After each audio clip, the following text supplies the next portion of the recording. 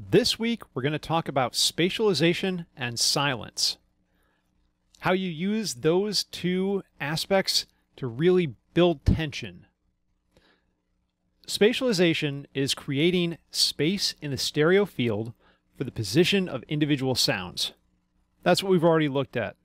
Panning from left to right, but also using volume, reverb, and EQ filters to create the illusion of front to back motion. It can also encompass extending the sound field to surround sound, 5.1, 7.1, octaphonic, whatever, or binaural audio to add a more realistic sense of being in the center of the action when you're listening to things.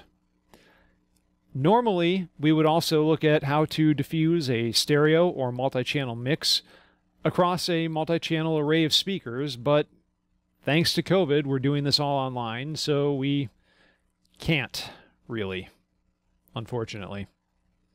But we will make do. So what's the point of spatialization? Well, in acousmatic music, it's to control the musical narrative and develop the action through the piece by changing where things occur. To mask the creation of a new event under an existing one. If you have two things panned in the same position, and one starts off completely silent and then you increase the volume, you hide that transition when it comes in. You can use space as an aspect of the composition and give things motion and depth, like if you take footsteps moving from one side to the other, or if you pan laser sounds across, or if you take in a mix the solo instrument that's normally on the right-hand side and just bring it into the center so everybody can hear it. In film sound design and music, it also helps to place sounds where they appear on the screen.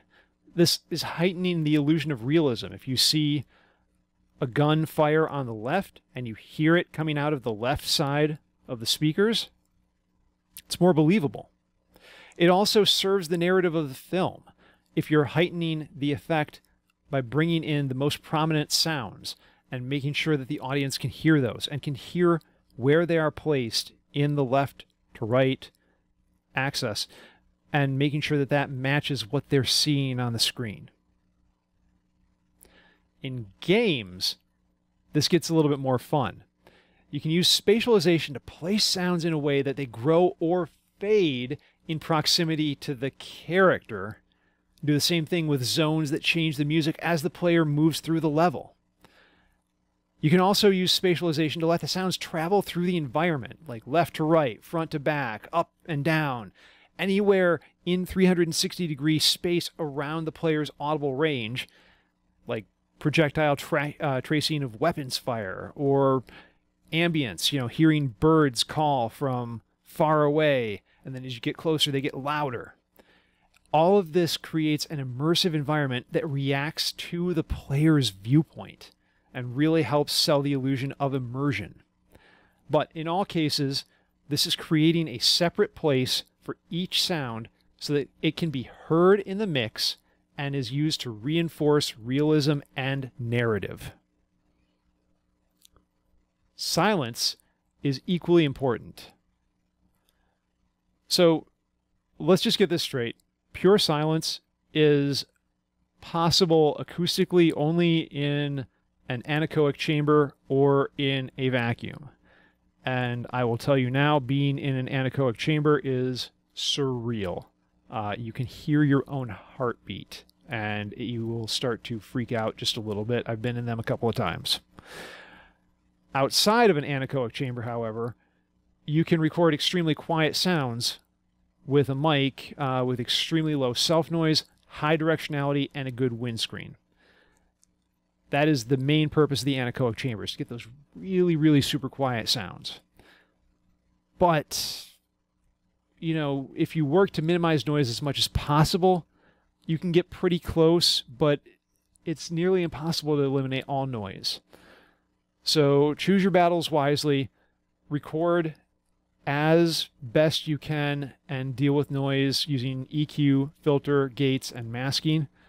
But you can also use some noise removal software. But just be aware, again, Perfect silence, recording in that perfectly silent environment is extremely unlikely to ever happen, especially since we're doing this class online. Compositionally, however, silence is a really interesting concept. So we compose by writing notes and arranging sounds, but up until John Cage and the infamous 4 minutes 33 seconds, silence was never really a consideration. But he brought that piece out, and people were forced to listen to silence and realize that no, not everything that we consider silence is not silence. There's people coughing, there's angry whispers, there's programs rustling, someone is opening a cough drop behind me. Up ahead, I see, a guy whose clothes are rustling as he adjusts in his chair. I hear the ticking of someone's watch. Compositionally, if you're using it, it creates some really great ideas. You can use it to heighten tension by holding off on the resolution, letting a phrase die away completely to nothing, and then bringing in the next phrase. It builds expectations. By using silence, it lets isolated events stand out when they're separated by actual silence, especially if these events occur at quieter volumes, something very subtle like rubbing your fingers together next to a mic. You can't pick that up and hear it in a really noisy environment on a recording unless you really just compress the heck out of it. It serves another purpose, though. It lets the ears reset after hearing louder events. We talked about this in psychoacoustics back in MUS 3701, but prolonged exposure to loud sounds means that you stop being able to hear the quieter ones until your ears have a chance to relax and reset. So incorporating silence into your piece can help a lot.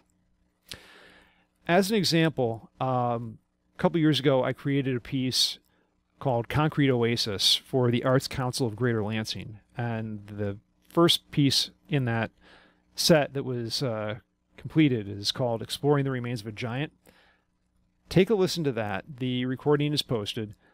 That has a great use of silence and very minimal sounds to create a sonic environment and use the silence to direct the listener to individual sounds and heighten the tension.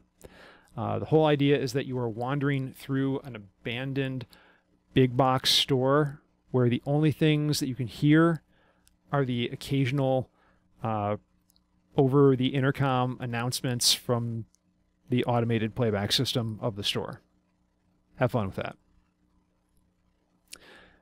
Together, combining space and silence, you have just exceptionally powerful tools for composing acousmatic music because they create tension and expectation for the listener. They can be used to describe motion and transformation, especially when we pair them in binaural audio, which we'll look at soon, and using that to place sounds in ways that really make them stand out and make you feel like you're in the environment. And using those and contrasting that and using the changes in the dynamic range when going from soft to silent to loud, it creates a level of depth that is all but forgotten in current audio practice, where everything is compressed and you essentially are looking at a solid black bar of death when you're looking at the waveform of a commercially reduced song. So this adds more depth. It allows you to use the full dynamic range of your interface, of your microphones. And most importantly, as I said, it creates tension and expectation.